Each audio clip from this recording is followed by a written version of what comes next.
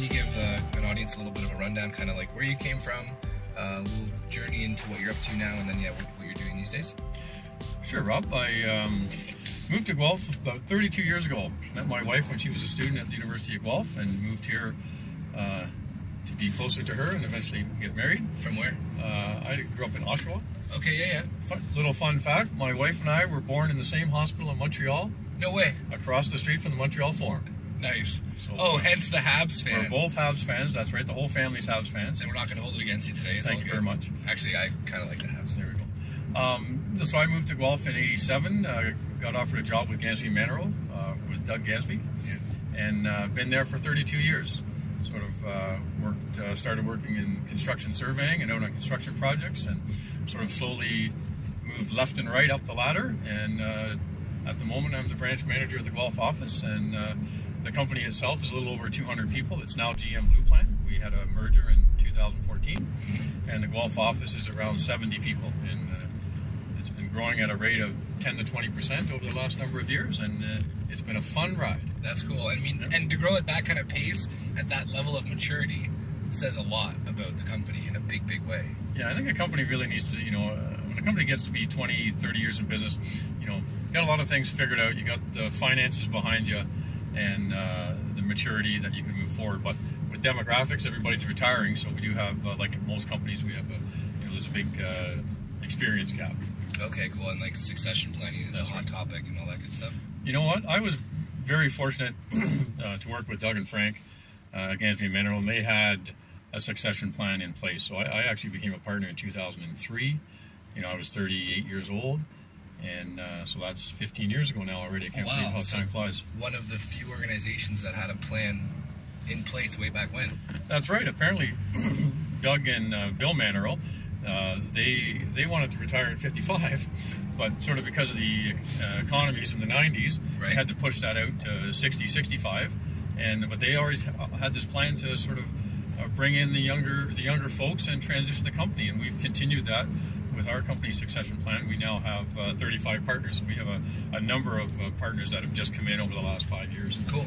Sort of as a look to the future, to carry the torch forward. Well, and that kind of segues nicely into one of the topics that we were talking about earlier, just before we kind of got in the car and started driving, was this idea of new leaders. Whether they're young or maybe further in their career, the idea of people that have been maybe really good at the typical work that they do, or they've been spotted as a rising star in the organization, but haven't necessarily led people before, then taking that step into a leadership position, and that's a big leap. That's a big leap, especially in the engineering world, because everyone is kind of already technically sound, and typically the people who are technically sound, they end up being the managers of a department or become the leaders. And engineering skills are way different than leadership skills. So, what do you mean, Steve? What are you talking about? Well, engineering is math and calculations and that sort of thing, and leadership is people. And what are people? Irrational and emotional. People are crazy. There's songs about that. Lots of them. Lots of them. So, gotta love a good country song because everybody's crazy. So, what, from your perspective, then, is something, for the young leaders that might be watching this, or people that are bringing young leaders into their organization, what's kind of one thing that you think is really important as a young leader to kind of focus on? Well, I think one of the main things I kind of preach to our young leaders is sort of self-awareness, and that leadership starts with you. It's not about you, it's about your people. But to be a leader, you have to sort of learn the tools of leadership so that you can be sort of the best leader you can be for your people. Which means, you have to hopefully have somebody that you admire, or somebody can mentor you. Hopefully you have to sort of put in the time. You got to do the work. You got to read the books. Yeah, okay. And you got to analyze the situations. On that note then, so, you said, mentorship. You talked about the idea of doing the work, and analyzing the situations. So maybe we can just unpack those ideas, as part of this. So, when it comes to mentorship, I think a lot of people are, understand the idea of having a mentor, but I'm not sure if a lot of people have an idea of how to do it or where to go. Well, it's kind of hard to mentor. Like when you get to a certain age, you kind of want to take someone under your wing, right. And so you sort of, my style has been to give them suggestions and give them, and see if they pick it up, see if they do the work. Because if somebody, there's a lot of people out there that maybe want to be mentored, but they don't realize that even being a mentee, you still have to do the work. You still have to do something. You have to want to change. You can't change people. Like, Rob, you go home and try and change your wife. You know how well that's going to work. So you have to change yourself. That's the only thing you can change. So if you want to change the situation, you have to change how you're approaching the situation and how you can, say, better inform the situation or come at it from a different angle. You have to change. That's cool. So from a young leader, for me, my path was, Frank McCowan gave me a book, and I read the book. And the book was a really little fable. I've given it to a lot of staff, and it's called Who Moved My Cheese? Right, it's so good. It's so good, about a couple of mice, right? 4 mice, I guess. Yeah. And, I think I had to read that 3 or 4 times before I get it. And sometimes I give it to staff, and they come back, and it's very rare that someone comes back the first time and kind of understands it. But from there, I went, to then starting to read. Like usually you start with the Dale Carnegie books, the Stephen Covey books, all of that stuff. Anything jump to mind, though, that's something that you think is worthwhile for other people to pick up? I guess finding the time to do it. Because at the time, I was 38 years old when I sort of became a partner, and all of a sudden the pressure's on, and you're feeling the stress. And I was saying, okay, I read a couple of these books, and they actually gave me some tricks or some tips that I could implement in what I do. Yeah. But I was finding a hard time finding the time to read. I had 2 little kids at home. I used to enjoy reading the paper on a Saturday or Sunday morning because I get up early. Yeah. And on Saturdays and Sundays, the house would sleep in. I'd get to read the paper for an hour. I actually just switched from reading the paper to reading a book. Awesome. And then I went to 2 days a week, I would get up at 5:30 and read a book. And these are the little tricks that people don't tell you. Right. Like, Doug and Frank they said, here, read this book. They didn't say, how do you find the time to do it? How do you carve time out to do it? That's right. So you have to sort of find those little things that work for you. I'm a morning person, so getting up half an hour earlier, 45 minutes earlier wasn't an issue for me. If you're not a morning person, you're a night hawk, then you got to read at night or something like that. Yeah. I'm a big fan of reading books. So what's a couple of books that come to mind from your perspective? You mentioned Who Moved My Cheese, and then what about... so Dale Carnegie, How to Win Friends and Influence People. Amazing book. Worth to read like 5-10 times over. That's right. Stephen Covey, The 7 Habits of Highly Successful People. So good. One of the big habits I do, I try and turn everything into a habit, so that way I don't have to think about things, I just do it. Yeah. So one thing I do is we have to do timesheets. I do my timesheet every Sunday night at 8 o'clock. Usually my parents over for dinner, and I will sort of kick them out or say, okay, I'm leaving the discussion at 8 o'clock. I open my laptop, do my timesheet, look and kind of plan my mind for the week ahead. Cool. And my mother will say, oh, it must be 8 o'clock. Right. There he goes. But for me, I've carved out that hour on a Sunday night, and that kind of sets me up for the week. Other good books out there. Recently, like Find Your Why with Simon Sinek. Anything by Simon Sinek. Yeah, he's great. Leaders Eat Last is a great one. That's right. I haven't read that one yet. It's so good. It's all about creating an environment of safety for your people so they can trust each other. Yeah, there's also one called by Stephen Covey called Smart Trust or The Speed of Trust. Other good books. Cool. That's awesome. So we talk about mentorship. I think what's really interesting too in that idea is that mentorship don't necessarily always have to be human to human. I've found a lot of mentors in books. That's right. I think even those authors, it's Covey or Carnegie or Lencioni or Maxwell or Simon Sinek. Yep. They're like mentors in a book. And I actually have read all those books or know all those names. Yeah, that's cool. I always find with a book, when I'm reading a book, I dog-ear the page. If I see a quote or something that's interesting, I dog-ear the page. And then when I'm done reading the book, I'll go back, open up those pages. Usually 90% of the times I can figure out why I dog-eared it. Right. And I keep this Word document of all these quotes. I started that document in about 2010, and it's about 30 pages long now. Awesome. But those are the little tricks that you have to do to sort of reset that into your mind. Well, I think what you just said there segues into your second point earlier, which was do the work. That's right. You got to find a mentor, you got to do the work. And so, when it comes to becoming a leader, whether you're, just setting out in leadership or you've been in leadership for quite some time, that doing the work idea, one of the things that seems like from your perspective is worthwhile is, okay, you got to study. You do. If you want to learn, I suck at basketball, so I don't play basketball, but when I was a kid, a sport that didn't work for me. And I'm a pretty sportsy guy. I play hockey, I played lacrosse. But when I started playing lacrosse, I started playing in grade 9, and I hadn't played it before. And I used to practice every night, bouncing the ball off the brick wall of my mother's kitchen. She used to always yell at me. And I learned to play right-handed, play left-handed. Yeah. And in the end, you know, I made the lacrosse team in high school. I was the captain of the lacrosse team in grade 12 and 13 because I put in the work. And I worked really hard. And I wasn't the best player on the team, but I worked hard to learn that skill. And leadership is no different. Management is no different. Coaching is no different. You have to do the work to gain the skill. In engineering, you have to go through your engineering protocols, your sort of little apprentice to figure out how to be successful at your job and how to get your stamp. Leadership is the same thing. Yeah. You have to, you know, you can go to formal classes, but, you know, getting a mentor, reading books, I've kind of done it mostly on my own with mentors and reading, and but then reaching out, because once you start into this path of sort of leadership, learning, all of a sudden you're going to identify with other people that you work with. Either they're your colleagues, they're your clients, they're people that you know from the community, because leaders tend to be a little bit visible, and you just start talking to them about leadership topics and you'd be amazed at conversations you can have. It's so true, and it was one of the things that I love about what you just said.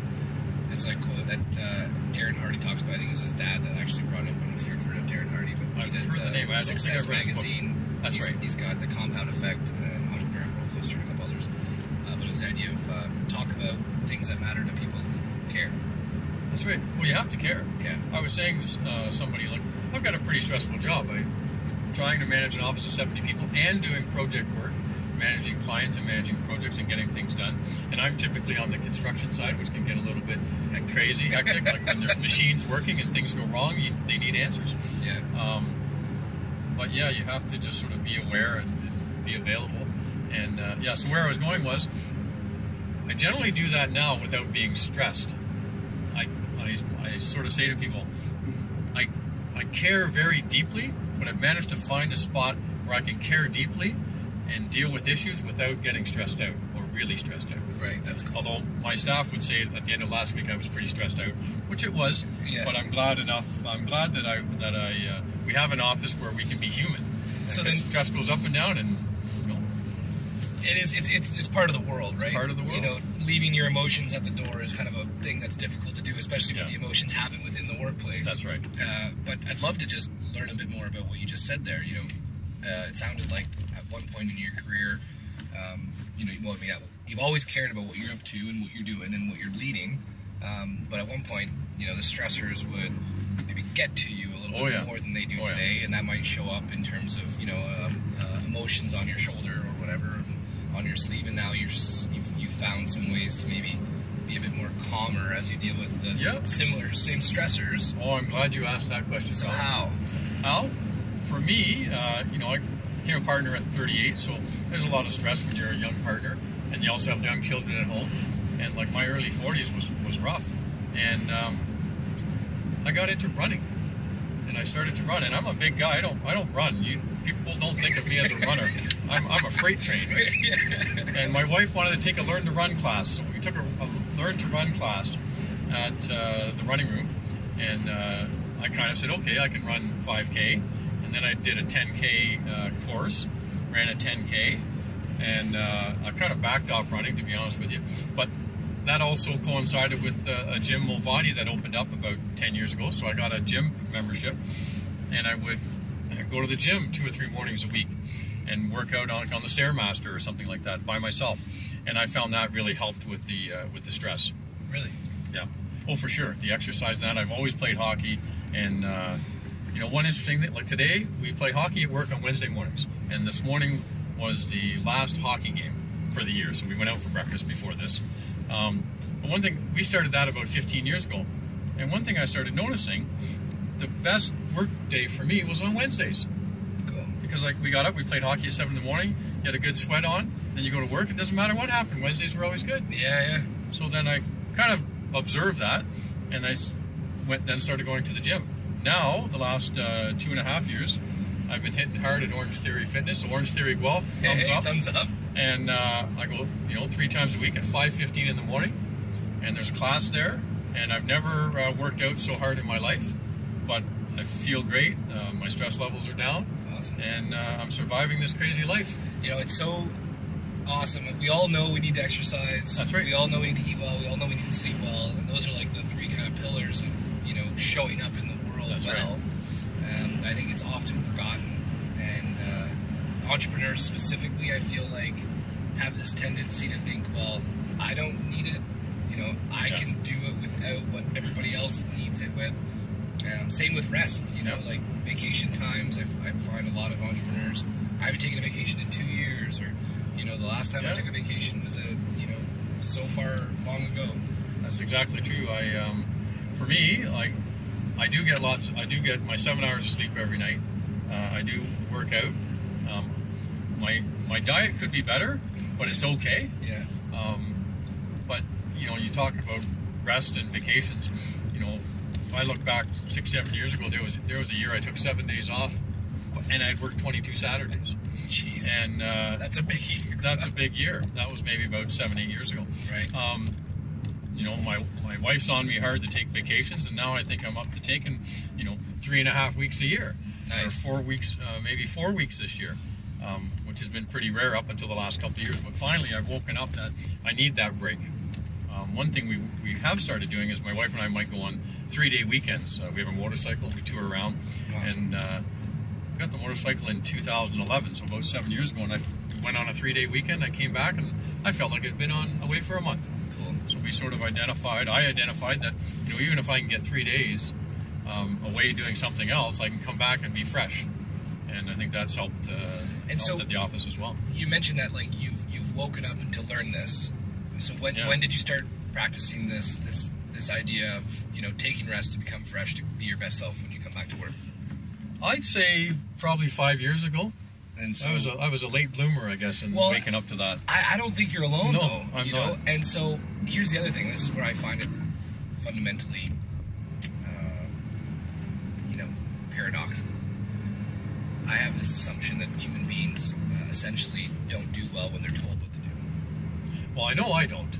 I really don't. I know my kids don't. Yeah. I know I don't. And I think, there's certain levels of, there's a spectrum. Some people just don't, they have a huge don't tell me what to do factor. Yep. Other people, not as much.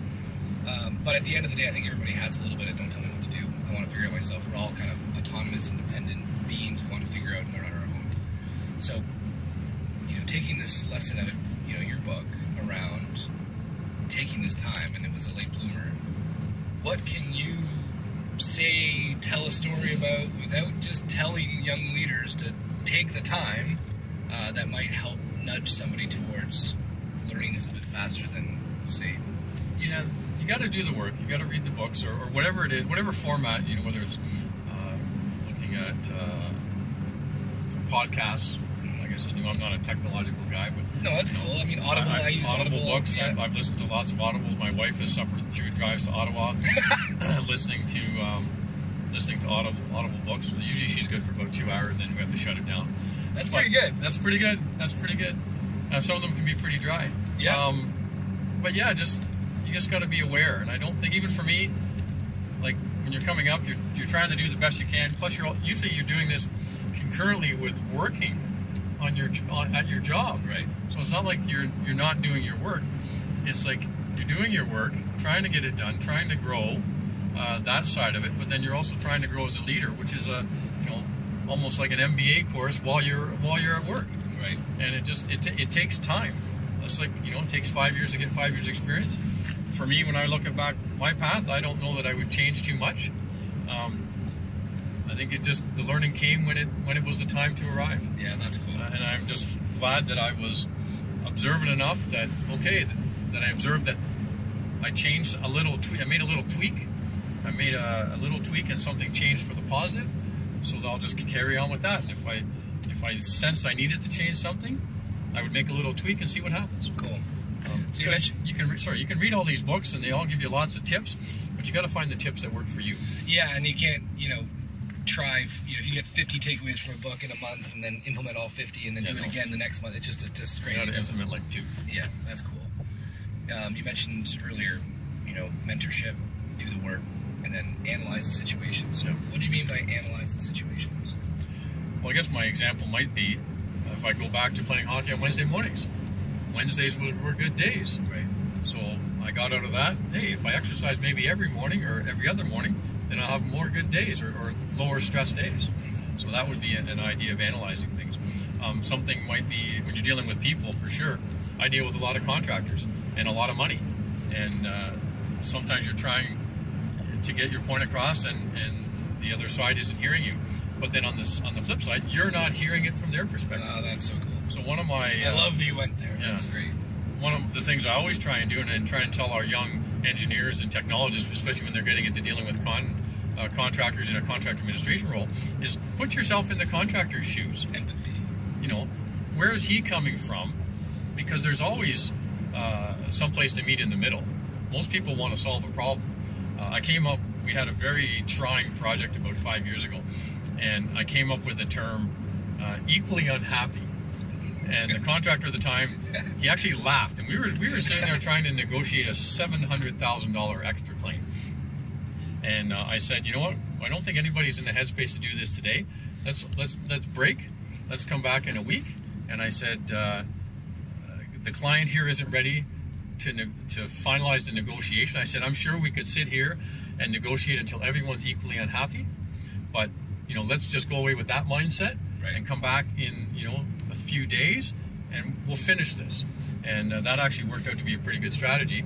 It was just a roll of the dice for me at the time. Sure. But it worked out really well, and in the end, we negotiated a settlement. Nobody was happy, but everybody was equally unhappy. Right. And it was kind of a godsend that I just came up with that term in the meeting, equally unhappy, and everybody agreed that they could live with being equally unhappy. That's cool. And that's great. Because let's face it, if the owner wants to pay $300,000 and the contractor thinks he needs $700,000, there is a middle ground somewhere. Right. And everybody has to eat a little bit, but we all know that there's lots of work out there. We're all going to be working on other jobs, and we all have to work in the same community. That in the community I work in is engineering and construction. Yeah. So you don't have one-offs. You always run into. You can't burn a bridge because you run into the same contractor or that other municipal staff or whatever in the future. Well, and relationships really are our currency. That's right. More so than anything else. And jobs go well, and jobs sometimes don't go well, but they can always end without having an enemy. That's cool. And I think what you said at the very beginning is a huge part of that seeing it from the other person's perspective. Oh, for sure. Bringing empathy and listening into situations. Well, and that's huge in the office too.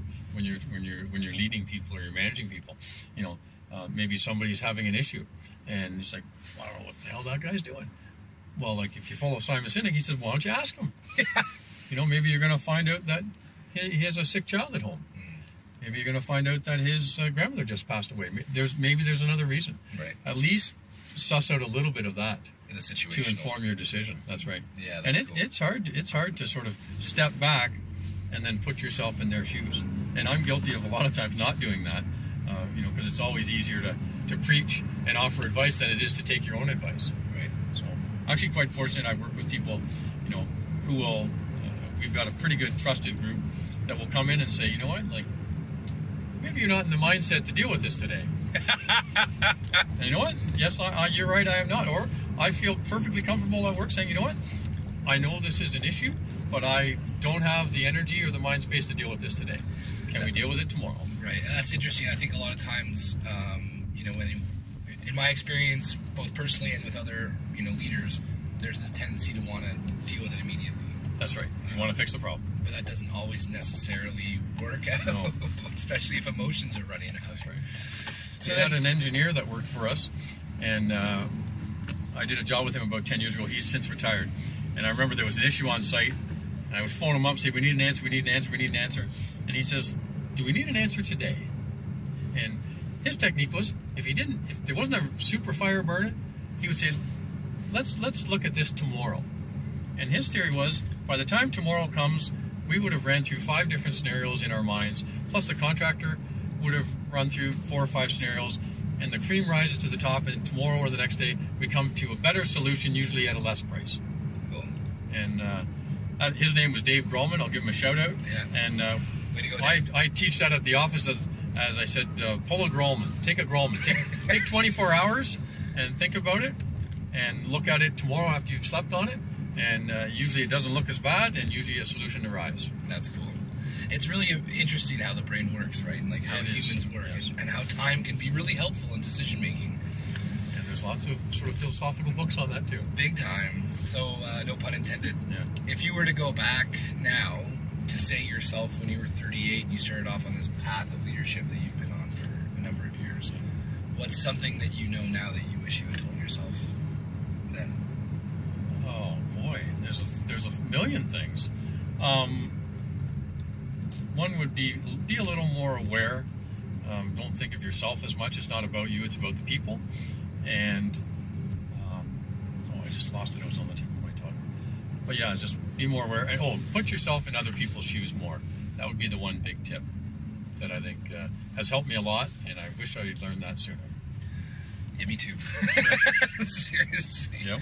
Yeah, I think we get kind of caught up in our own heads a lot. Because you're right. We say so much to ourselves every single day. That's right. Well, like I said, we give great advice, but we don't like to listen to our own advice. Yeah, that's cool. So, thank you for doing this, Steve. This was a lot of fun. It was an absolute pleasure. Thanks a lot, Rob. Okay, awesome. See you guys. Take care.